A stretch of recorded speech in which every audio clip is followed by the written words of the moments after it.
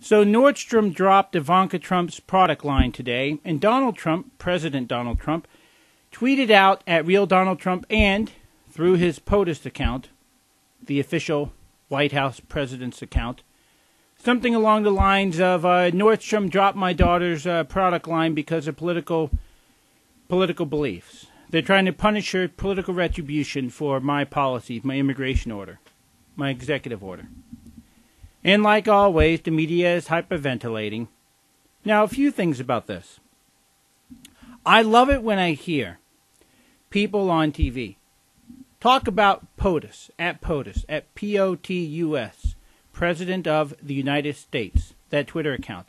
How it's a taxpayer-funded Twitter account. I mean, they're saying it on CNN and MSNBC. Well, he's tweeting from a taxpayer-funded Twitter account. Oh, my God, that's so horrible. Wait a minute. Taxpayer-funded Twitter account? Hello? Twitter is free. It's free. Boy, I don't want our money wasted on that Twitter account for him to attack corporations. Oh, my God, how much money did that cost us? Oh, that's right, nothing. That's number one. Number two, it's not his business, right?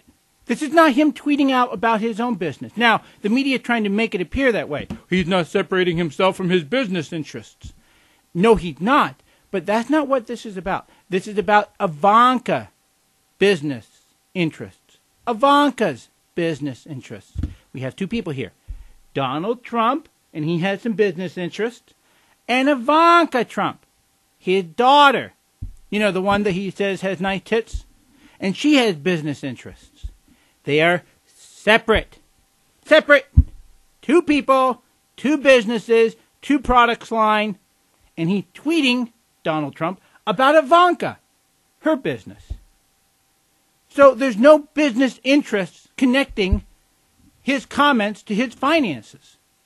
It's his daughter's finances. And this is not unprecedented. It's not unprecedented. Harry Truman, his daughter, whose name I can't recall at the moment, but his daughter was interested in theater, and she was an actress. And there was a editor. You can go look it up on any of the websites out there. The history is about it, is out there on it. One of the critics, an editor for a newspaper, essentially wrote an editorial about how she sucked at theater.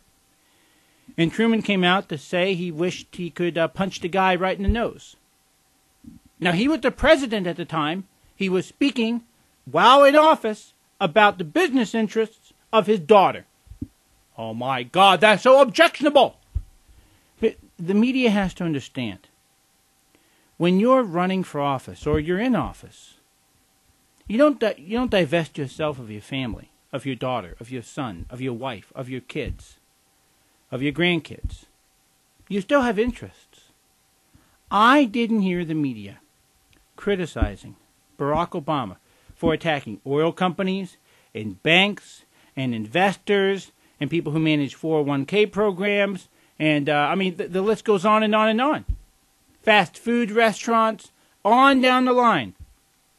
Not because of his own business interests or not because of the business interests of his daughters, but because of his own personal beliefs. Not out of some belief that his daughters were being punished for his actions. No. Not out of the love a father has for his daughters or his son in making sure they have a fair chance at life. No. None of that. Barack Obama attacked those businesses because he just didn't like them. That, to me, is much more of a threat than a father in the White House sticking up for his daughter. And is she being punished politically? Is this political retribution for her father's position? I have no idea. Frankly, that doesn't matter to me. Now, if Donald Trump tweeted about his own business interests, then we would have a problem. And we're going to have a problem anyways because the guy won't divest himself of his business interests.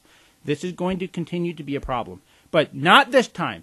This time, it's about, focused again, Ivanka's business interests, not Donald Trump's business interests. And when you're the father of a daughter you have an interest in sticking up for them. I'm sorry that Wolf Blitzer and Jake Tapper and Don Lennon, the racial race baiter on CNN, and all the people on MSNBC, and Juan Williams, for that matter, don't understand that proposition. God, wouldn't you hate to be one of their kids? Jim Lockwood. If you like what you saw, ladies and gentlemen, hit the subscribe button so you can get updates whenever we post videos, which we do multiple times a day. And this is the Jim Lockwood Show, where the blind continues to fight the blind.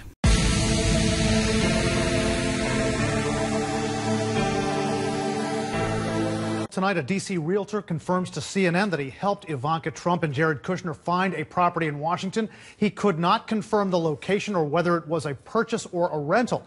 Now, Washingtonian Magazine, citing real estate sources, reports the house is in Washington's upscale Kalorama neighborhood, not far from the house where President and Mrs. Obama will live when they leave the White House. According to real estate listings online, the house was recently renovated. You're seeing some images of it here. It has 6 bedrooms, 5.5 baths, 5 wood-burning fireplaces, and a large entry foyer that leads to equally big living room and dining rooms. That kitchen you see there, it's called a gourmet chef's kitchen. This house is in one of the most storied neighborhoods in Washington. Woodrow Wilson lived in this neighborhood. Hillary Clinton owns a house nearby. This house was sold last month for $5.5 million, according to real estate listings online. It is not clear, though, who the buyer is. We have called and emailed the realtor, and we have tried to contact the couple who were listed as the owners as of October. According to a deed that we obtained, we have not heard back from any of those people. So if Ivanka Trump and Jared Kushner, her husband, and their family move in, the Secret Service, presumably, they're going to have to take charge and do some renovations of their own. We talked about renovations. The Secret Service is going to have their own renovations. Wolf, a former Secret Service officer who I spoke to back in May when President and Mrs. Obama made arrangements to move into that particular house that they're going to move into in that same neighborhood. He said that the doors to the president's house would have to be converted to being bulletproof. He said there would have to be ballistic panes placed in the glass behind the windows, and Secret Service officers would be posted all the time outside of the president's house. Once he moves in there, you can expect the same kind of arrangements for Ivanka Trump and Jared Kushner if they're going to move into a house nearby there.